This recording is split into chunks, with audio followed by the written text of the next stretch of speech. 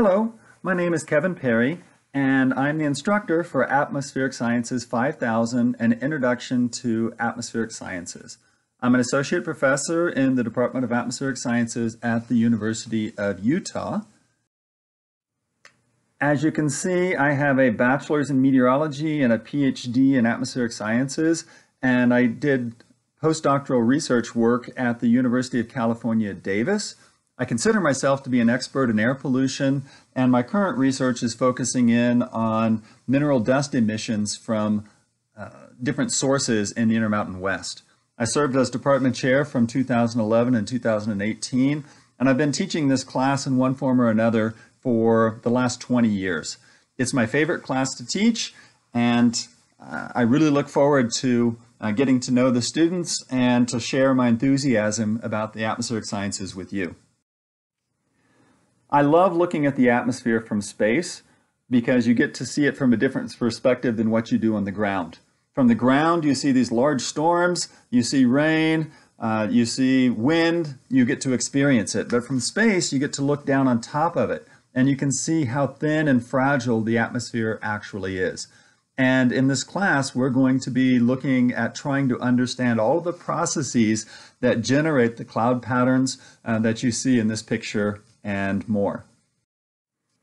This class is divided into 4 modules.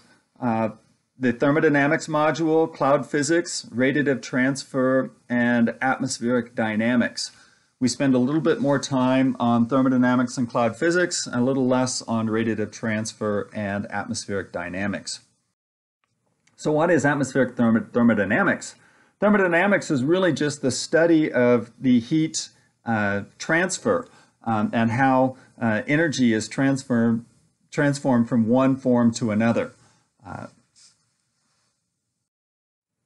Cloud physics is really basically trying to understand everything that goes on inside a cloud in order for it to produce precipitation. This includes both liquid water, water vapor, and ice processes. Radiative transfer is really trying to understand how radiation or electromagnetic radiation is emitted, absorbed, scattered, and transmitted through the atmosphere and inside the atmosphere. And atmospheric dynamics is really trying to understand the motion of the wind and the air and the weather systems. And if you have a good understanding of atmospheric dynamics, it allows you to be able to predict the weather into the future. So the prerequisites for this course.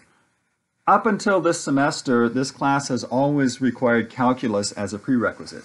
But what I've done this semester is completely retooled the class so that you need nothing more than college algebra and a little bit of chemistry background. If you have those 2 things, then you should be just fine in this course. The textbook that we are going to be using is an ebook. It's available free online. It's called Practical Meteorology, an algebra-based survey of atmospheric science, and it has actually been put together by Dr. Roland Stull. He is a professor at the University of British Columbia. He's a wonderful man, and hopefully after reading through his textbook, you'll have a great appreciation for what he's done for students by making this material freely available to students. This class will keep you busy. We have 15 weekly quizzes, and these quizzes will be through the Canvas, and they will consist of multiple choice questions. I'm not quite sure how many questions just yet. I will, however, drop the 3 lowest quiz scores that you have. There'll also be 10 homework assignments and 4 take-home open book, open note exams, and there's no final exam for this course. So your grade will be determined through homework, quizzes, and the exams. The homework makes up 30%, the quizzes make up 30%, and each exam makes up 10%. I will drop the 3 lowest quiz scores as indicated before. And the final grade is basically the 90, 80, 70, 60, 60 scale. So if you want to get an A, you need to get 92.5% or better, A minus between 90 and 92.5, etc., etc. Class delivery, format options. This class is intended to be a hybrid course. And what that means is that the material will be available for you to review prior to our class in the form of online videos and narrated PowerPoints. The idea is that you review the material, read the text before you come to class, and then during the class, then we'll do active learning exercises, we'll solve practice problems, and we'll generally figure out how to do things quantitatively. But with COVID-19, this class needs to be really flexible.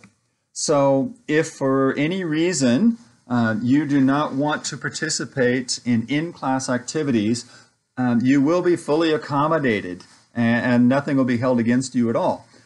So this class will also be able to be interacted through interactive video class. And what that means is that you can still review all of the lectures online.